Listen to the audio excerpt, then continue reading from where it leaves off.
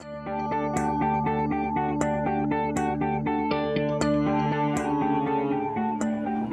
I know. So some cells are and some cells aren't, and that's the kind of interesting thing, right? We work on organisms related to tuberculosis here in the NEIDL. My lab researches tuberculosis, and we're very interested in trying to understand how TB is still able to cause disease worldwide.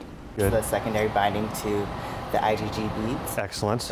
Most people don't realize that tuberculosis is still killing 2 to 3 million people every year. It's maybe the first or second most significant infectious disease in the world. It's mostly a killer of people in the developing world, but nonetheless there's a large reservoir of TB that can affect the developed world, and most recently we've seen the emergence of drug-resistant TB, which I think that a lot of people are familiar with. There are cells in your immune system called macrophages that eat TB, and they eat other bacteria as well, and these cells generally kill bacteria. But TB is one of the few bacteria that's actually able to survive inside what are otherwise killing machines and turn your immune system's cells into its home. So the fact that we're here in a part of Boston where TB has been an issue, I think is appropriate. Important thing, everything we do here in this lab is open, transparent, publicly funded. We know that there needs to be an openness and a transparency about what we do. And that's the other important thing. This lab, the NEIDL, is really only open for what's called BSL-2 work. And Mycobacterium tuberculosis, the organism that causes human TB, is technically a BSL-3 organism.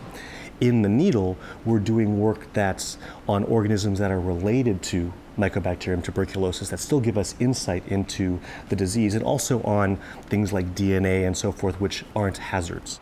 This is perhaps the most advanced building anywhere for infectious disease research. The retinal scans, the gates, the guards, the airport-style security when you walk through the door, right? This is unprecedented for any other lab.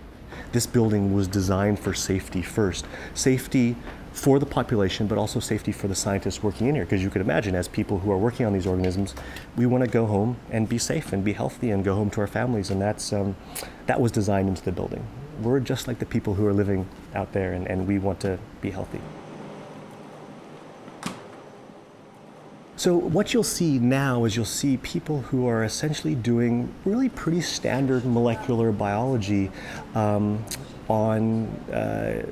DNA that's related to Mycobacterium tuberculosis. Science is really a very serious, careful slog against these enemies of mankind, and we're just trying to study that. It's really about trying to make a difference for healthcare, and it's for the benefit of mankind.